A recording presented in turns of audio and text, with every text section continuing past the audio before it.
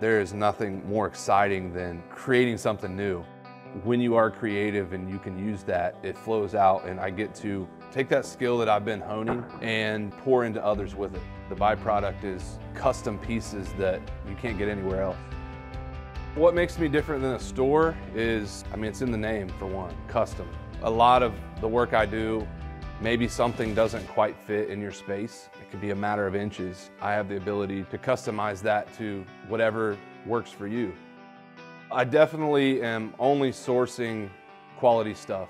What you're gonna find with me is I'm not gonna cheap out on things. I don't put anything out there that I wouldn't put in my own house.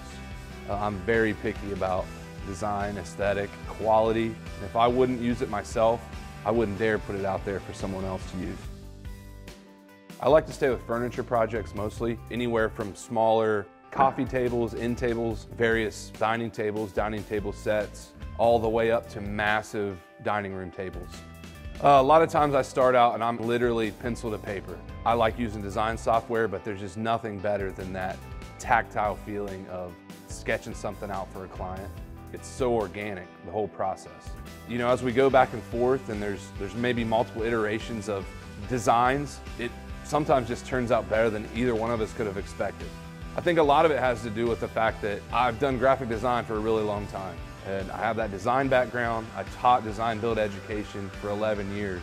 The budget wasn't always great, so we would have to find solutions with whatever materials we had. And so being trained in that and having that experience, I believe that's what sets me apart from others in my field.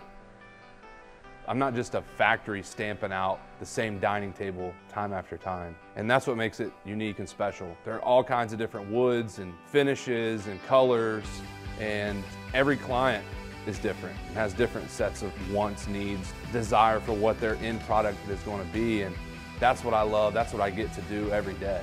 I like being able to collaborate with a client and make whatever they envision become a real thing, and something that they can say they had a stake in, and hopefully something that they can pass down, a legacy piece, an heirloom that gets to live on in their family and that they were part of.